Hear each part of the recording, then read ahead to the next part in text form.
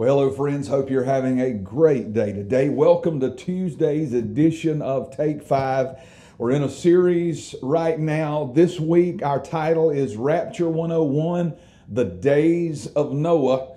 And we are comparing what the days of Noah look like as compared to what our time today looks like. Because Jesus told us in Matthew 24, when it comes time for the rapture, as it was, as things appeared, as people were living in the days of Noah, they would also be living at the time of the return of the Son of Man.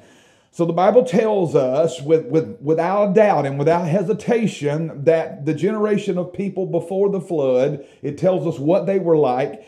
And it also confirms that the generation of people living when the Lord comes for his church will be a mirror image of one another. So what we're going to do, we're going to spend today through Friday comparing the two so that we understand just how close we are to the return of the Lord. The first thing that we see about that generation of Noah's day is that they were a corrupt generation. That is no different than our generation living today. We do live in a corrupt world. You'd have to be blind, really, to not know and realize that we live in a corrupt society today. Now, this period that people lived in prior to the building of the ark was known as the antediluvian age, and it existed from the time of the creation of Adam and Eve up until the time of destruction by the great flood. It was about 15 or 1600 years, something like that. And the reason God brought this catastrophic annihilation on the world during that time is found in Genesis 6. We've got a good bit of scripture today, so bear with me. We're going to try to read it because it paints the picture better than I can tell it. So here's why God brought this flood on the face of the earth. Now, the earth was corrupt in God's sight, and the earth was filled with violence. Well, if that's what it looked like then, and if the time of the return of the Lord is going to be a mirror image of those days, then we can for definite say that, because we live in a very corrupt and violent time today. I mean, just look around you. I mean, people think nothing about going in schools and just killing dozens of people, innocent people. People think nothing about going in churches and doing the same, or going into a strip mall and doing that, or going and getting at a concert where a group of people are gathered together and sniping them from a distance. People think nothing about that. Violence is everywhere. It's rampant. It's not just allocated just to the large cities like some of us in small town Alabama think. It's not that. It is everywhere. Society is corrupt and it is violent, and it is a picture of the day that Noah lived in. The Bible said God saw the earth, and behold, it was corrupt, and all flesh had corrupted their way on the earth.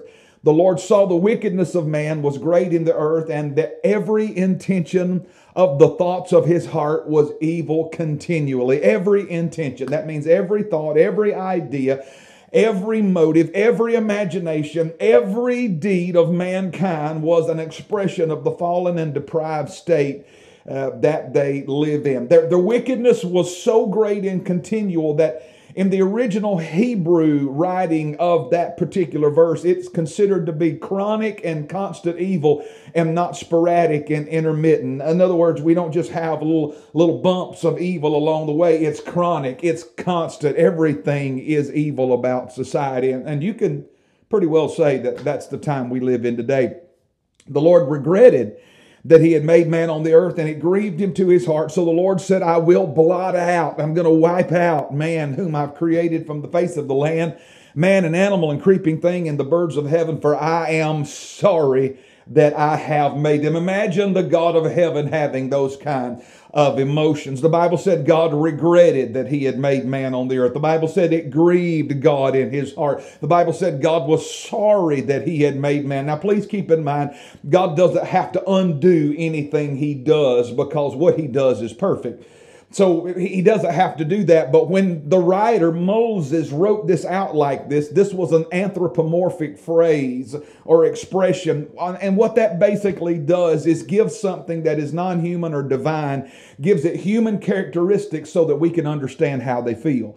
And that's why Moses wrote it this way, so that we could understand that God is just expressing consummate grief about what has happened to mankind. Basically, this is saying God is grieved that He created mankind in such utter perfection, and now they have willfully turned their entire lives over to the chaos of sin and evil. And really, mankind is no different today. And you don't have to wait till 2024 to look at the condition of mankind. Peter said the last days started there at the day of Pentecost. So that's been 2,000 years. And the Bible's been telling us about the evil of mankind for the last 2,000 years, calling it the last days. Just listen to what Paul told Timothy. He said, Timothy, know this, that in the last days, difficult or perilous times are going to come.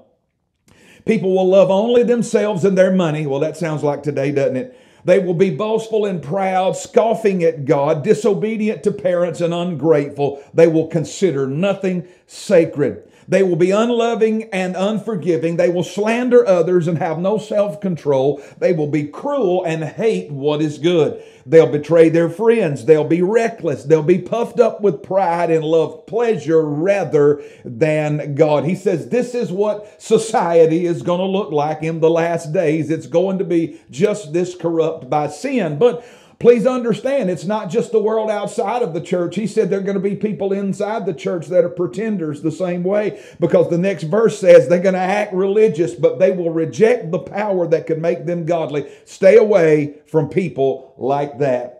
Well, man, what a picture that he was telling us of how horrible society is going to be in the last days. And Peter echoed that in his writings. He said, most importantly, I want to remind you that in the last days, scoffers will come mocking the truth, following their own desires. They'll say, what happened to the promise that Jesus is coming again?